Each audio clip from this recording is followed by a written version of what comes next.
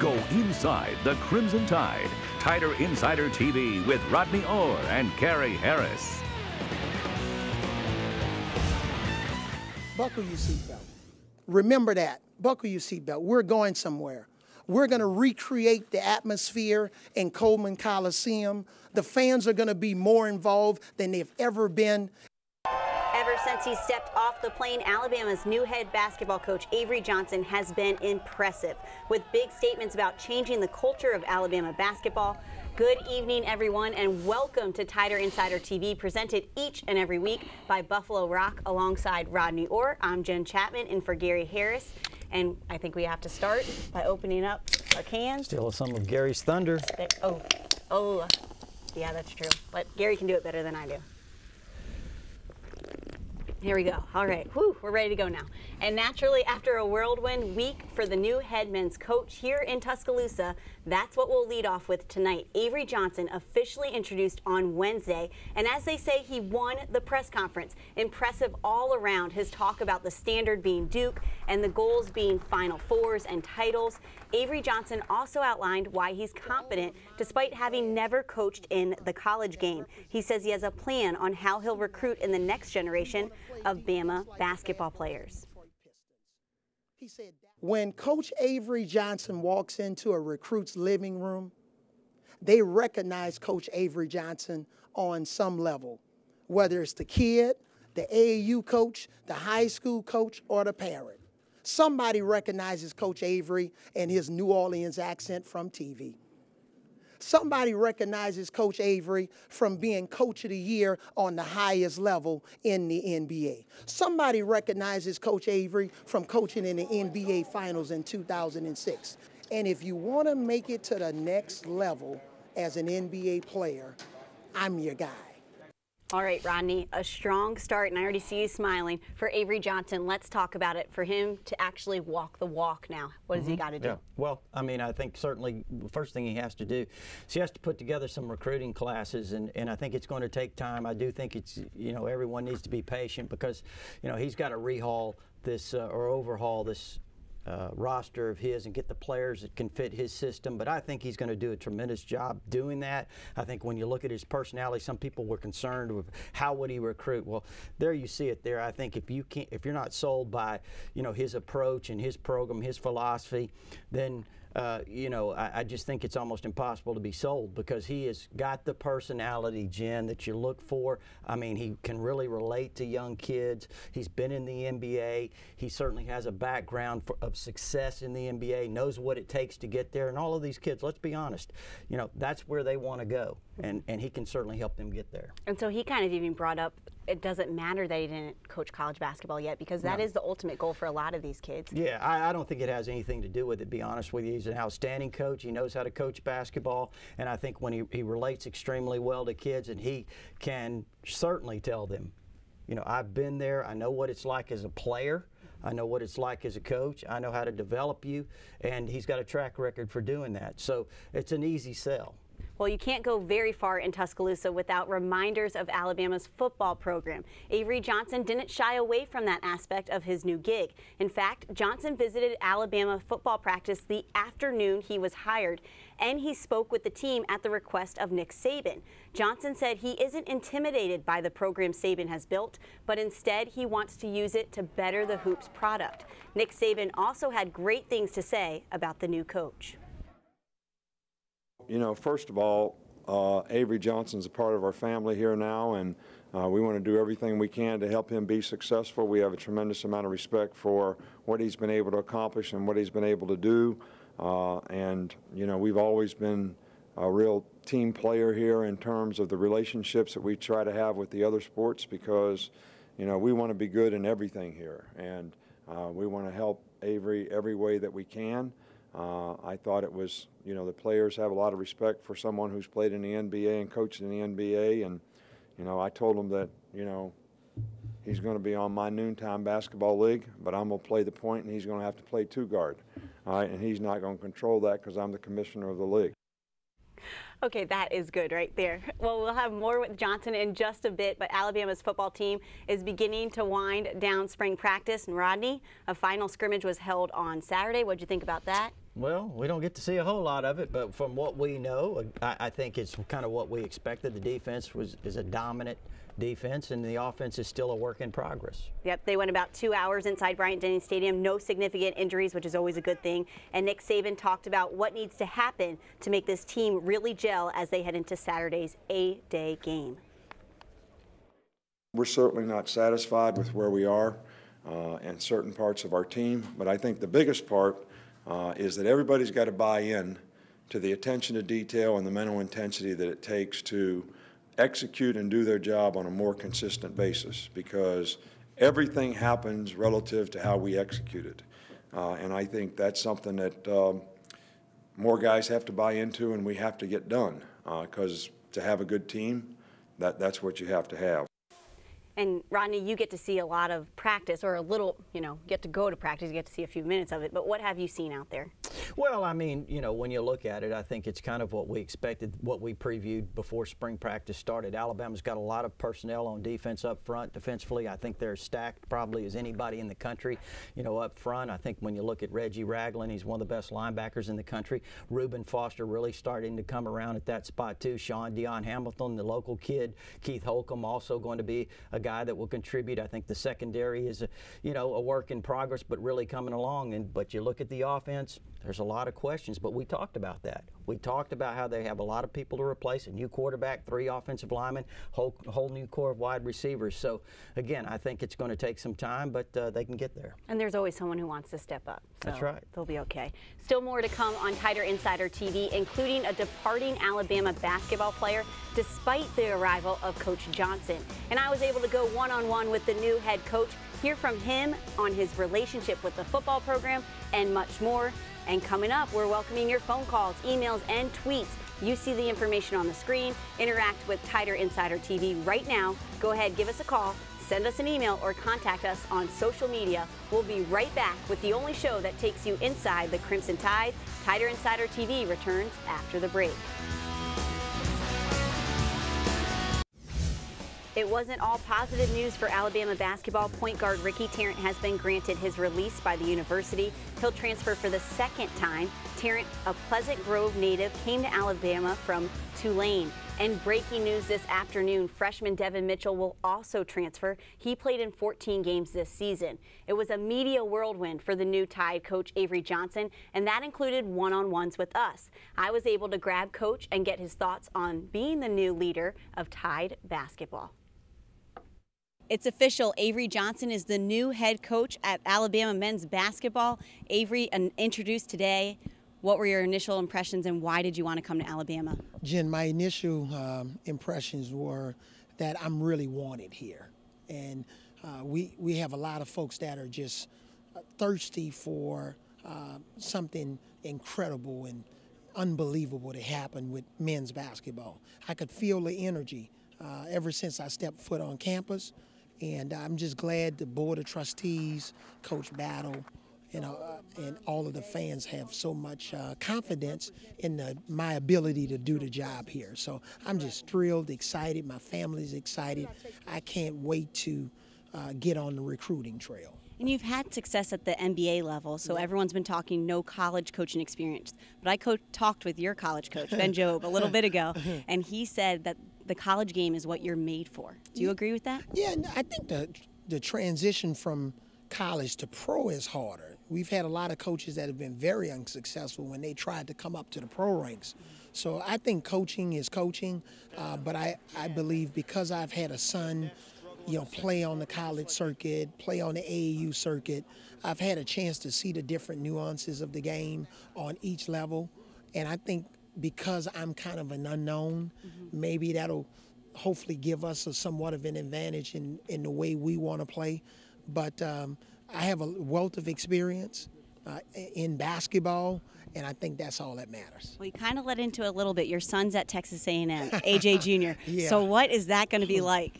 He's been blowing my phone up. He's dad. He's trying to give me tips on what to do, and And but he's great because obviously he's at one of our rival universities in the SEC, but at the same time he's still my son. So he's pumped up about it. My daughter's excited. It's going to be pretty eerie the first time we play the Aggies when I have to coach against my son. So I got to ask, there's no chance you're trying to bring him out here? No, that's not up for discussion right now, but we'll see. No, that's okay. And you know what? You're the first person to ask me that, and that's a legitimate question because we got it 100 times when I signed on. So that's not up for discussion right now. He's settled, and but you never know what the future may hold. A couple weeks ago, I was speaking to an Alabama swimmer, and the Alabama swimming team has gotten a lot better. And he mentioned that no program here wants to be the worst program on campus. The expectations across Alabama athletics is ginormous. Are you ready for this? Oh, I'm ready. Oh, yeah. I've been in situations where the expectations has been ginormous, and we have a chance again to do something special. The administration, the donors, the alumni.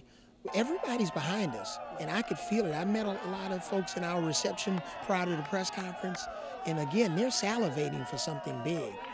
So let's we're going to make sure that we get it going and get it done, and hopefully it won't take very long.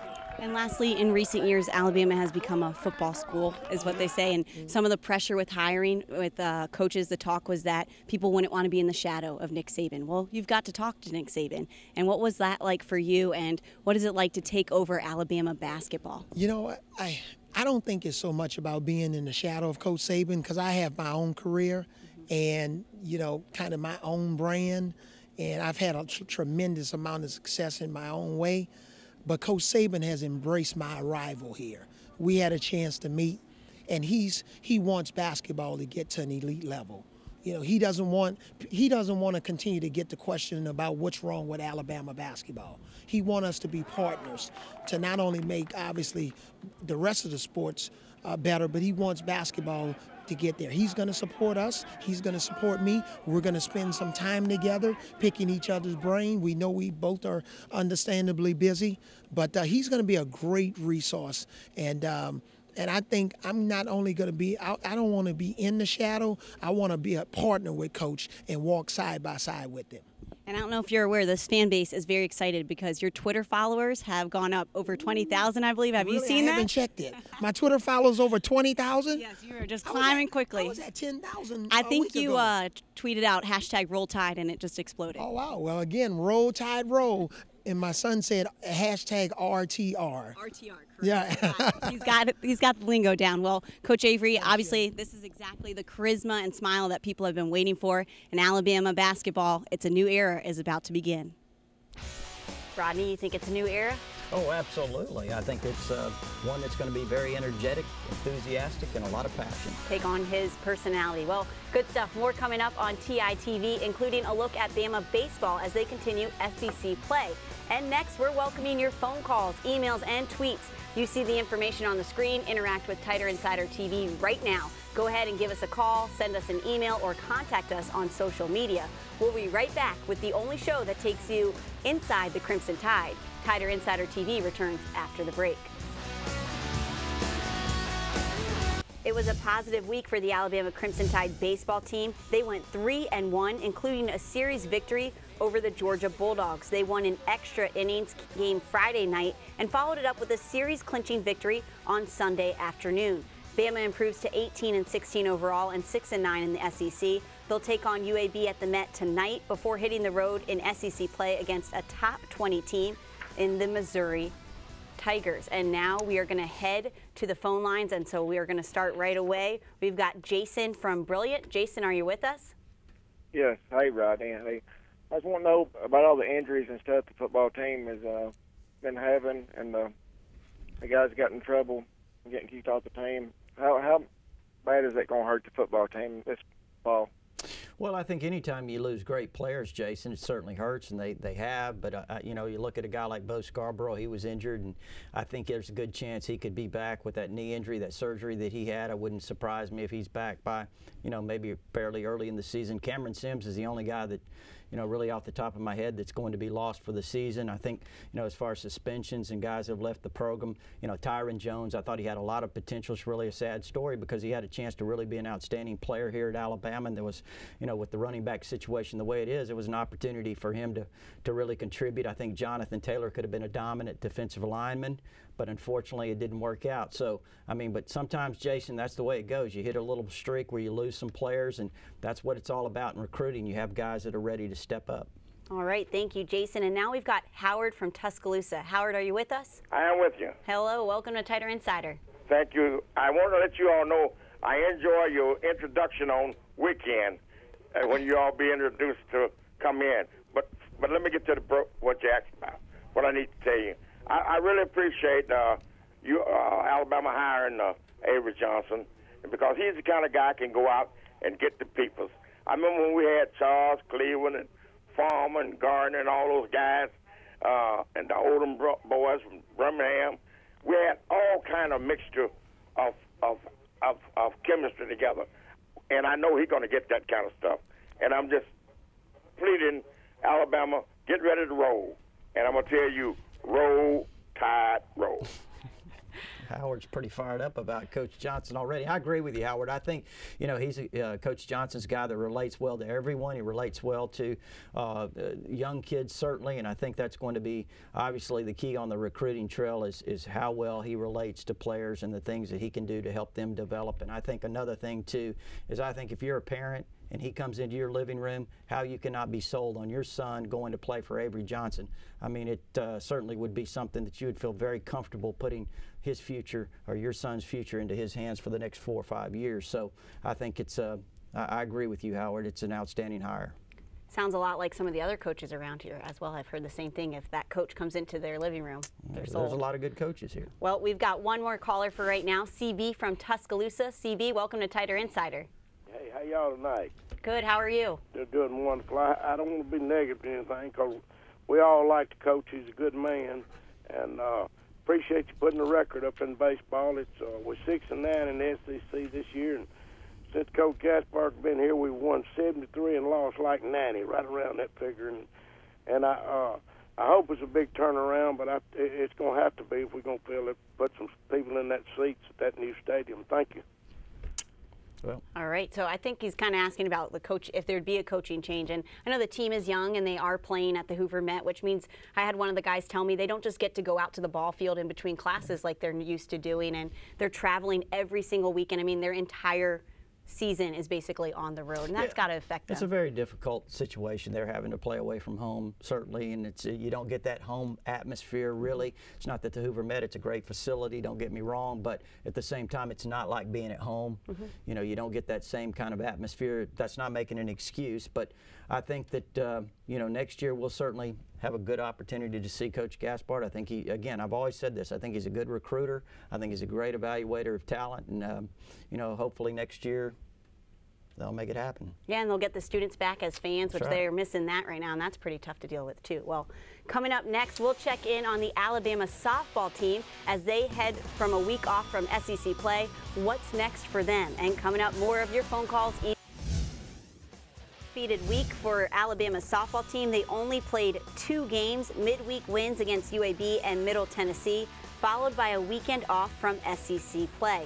Here's a snapshot of the season so far for the 5th-ranked Tide. They're 31-9, 10-5 in SEC play. They'll play 2 more midweek games beginning tonight against UAB. Then they'll host NC State before hitting the road against Auburn this weekend. Well, let's go back to the phone line. Starting out, we've got David from Northport. David, welcome to Tighter Insider. Hey, thank you very much. Look, I just want to make a couple of comments. I'm 59 years old. I've waited for some talk of Final Four at Alabama for a long time. I lived here through C.M. Newton, great coach, Coach Sanderson, Wimp Sanderson. But I've never heard much talk about going to the Final Four. And you know, I've said for a long time, if I can see Alabama basketball in the Final Four just one time before I die, you know, that'll be great. So I hope this talk can continue. And yes, I certainly hope that Coach Saban will, you know, stand true, because there's no reason why football and basketball and all the other sports cannot coexist at the University of Alabama. Thanks a lot. Well, I would agree, and I think Coach Saban has long believed that. I think that's certainly been something that he's believed, that if it says Alabama across the front, it helps his program if they're successful. So, I mean, I think it's a team effort here. I certainly believe that, because anytime Alabama receives positive publicity, it's a positive for every single program. And we saw that at the press conference with the other coaches being present, as well as Saban has gone to speak to the gymnastics team. So they obviously are all working together. So you know, and Alabama has had some really good basketball teams. He talked about CM Newton, the 1975-76 team that lost to Indiana, that was the last perfect team that went 31-0. You know, that was a great Alabama team, and that was a team that was probably Final Four worthy, but they just happened to run into the best team in the country. So there's been some really good basketball teams. Obviously, Wimp Sanderson had some tremendous teams as well. So it can be done here. All right. Well, we've got William from Saginaw. William, welcome to Tighter Insider. Hey, guys. Yes, I've got a question for Rodney. It's about Damien Harris and the possibility of him working into the rotation in the fall. I think it's certainly a possibility, William, when you look at their situation now with Tyron Jones gone, and we really don't know what Bo Scarborough's situation is going to be, though I think he's going to, you know, he'll get back. But I think, you know, Damien Harris has a great opportunity. You're talking about Derrick Henry. You're talking about, you know, Kenyon Drake coming back. So, you know, there's some room for some guys to make a contribution. I think the freshman out of Kentucky has a tremendous opportunity when he gets here. Hopefully he's ready. And we're wrapping up the show. When we come back, we'll talk about Bama Gymnastics as they ready for the NCAA championships. We're live on a beautiful night in Tuscaloosa. Tighter Insider TV is back after the break.